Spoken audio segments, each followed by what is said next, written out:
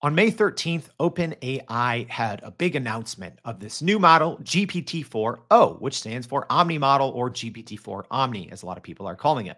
Uh, and they're giving this to free users. So a lot of people are confused and they're saying, okay, well, why would I pay $20 a month for a ChatGPT Plus account if I get access to this newest model with the free account? Those are all great questions. So stick with me for about 5 to 7 minutes, and I'm going to go through the big differences between the free version of ChatGPT with this new announcement of GPT-4o and the paid version of ChatGPT Plus. All right. This is going to hopefully settle a lot of confusion. But if you're new here, let me tell you what this is. This is our AI in 5 segment. So with Everyday AI, we do a daily live stream podcast and free daily newsletter. And every single day, almost, we do a tutorial that gives you a tip or trick or technique on how to better use generative AI. So please subscribe to this channel, like the video, and go to youreverydayai.com and sign up for the free daily newsletter. All right, so let's jump back in and talk about some of the differences between free and paid. So let's start with this. The only thing that the free version, the free users are going to get access to is the base model itself. None of the additional features and functionality that OpenAI demoed, the things that actually stole the show. Free users get access to none of that. So let's just quickly go over the difference between ChatGPT, the free version, over here on the left-hand side, and the right-hand side, ChatGPT Plus. So cost, obviously free versus $20 a month. Limits. The free version is going to be much more limited and throttled. OpenAI said that paid users of ChatGPT Plus will have 5 times the amount of usage. They didn't say exactly what that would be right now, as of today. The limit for ChatGPT Plus is 40 messages every 3 hours. Unless you have a Teams account, which we do, then it's double that. So the strengths of these different plans. Well, the strength of the free plan is the cost. It's free. But that's really all. So the strengths of the paid plan is you have this new, what I would say is this live AI assistant or AI agent that can help you. So this is what OpenAI demoed. We'll leave links to those videos, but essentially where it can see whatever it is you're seeing. It can see you. It can read your facial expressions, very emotive in the way that it talks to you. You can use your front-facing camera as an example and be working on a math problem, and it can see and interact with you live. We kind of call that live omnivision. They didn't give it a name. That's just what we're calling it. But that is only for the paid plan, as well as this kind of agent assistant in the desktop app, right? So the ability to launch it, and essentially with one click or one keyboard command, you can literally share anything that you're working on with the ChatGPT desktop app and instantly have access to this kind of live voice assistant or this live model, right? You don't have any of that in the free plan. All you have access to is GPT-4o. You don't have access to anything else. All right. So a couple of the other integrations that are for paid plans only. So we talked about kind of this live OmniVision in the iPhone app, the desktop app, which is coming soon, but I think only to Mac, at least early on. Building GPTs. So a big part of the new addition to the free plan is you can use custom GPTs, which is huge. I think in the long term, this is a user play. It's an SEO play. It's a data play. That's an episode for another day, but you can only build custom GPTs if you have a paid ChatGPT Plus account.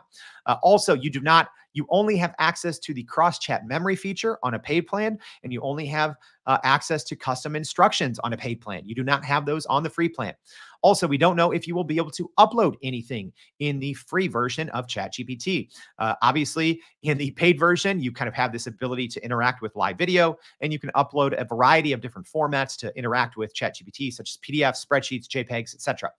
The knowledge cutoff is actually the same for both. It actually rolled back 2 months from the normal GPT-4 Turbo model from December 2023, and it rolled back to October 2023. So right now with GPT-4o, it'll have the same knowledge cutoff. Obviously, you can get around that a little bit with the GPTs.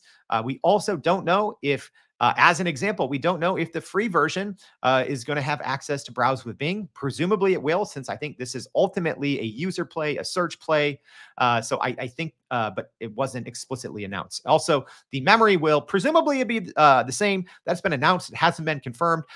In November, OpenAI said that ChatGPT would get the full capabilities of GPT-4 Turbo, which included 128,000 token memory. It didn't. That was only in the API. ChatGPT itself only had 32K memory. So we'll see actually if both versions do get that 128K memory. All right, so that is the high level overview, but let me tell you where we stand right now. So where we stand right now, I'm going to go ahead and share my screen. Obviously, I have a couple of different accounts. So here is a free account. So right now, there is only the free version, 3.5. So right now, no one, if you are, well, not no one, but they haven't done a broad rollout of this GPT-4o for free plans yet. Okay. So you only have access to 3.5 or the option to upgrade. All right. Let's go ahead and take a quick look inside a paid account here. Let's go ahead and bring the correct one up. All right. There we go. So here you can see in my paid account, you do have access to GPT-4o as well as GPT-4, GPT 3.5, the ability to have temporary chats, although that is also available in the free plan right now. So right now, that is all I have access to. I don't think anyone else has access to some of these new things that we talked about, such as the desktop app, the kind of this live OmniVision within the iPhone app. So right now, it's only the GPT-4o base model that has gone out to paid users. Presumably soon that would be going out to free users. So uh, here's a couple other kind of hot takes to end. I do believe that we will be getting paid users will be getting a more powerful model than 4o.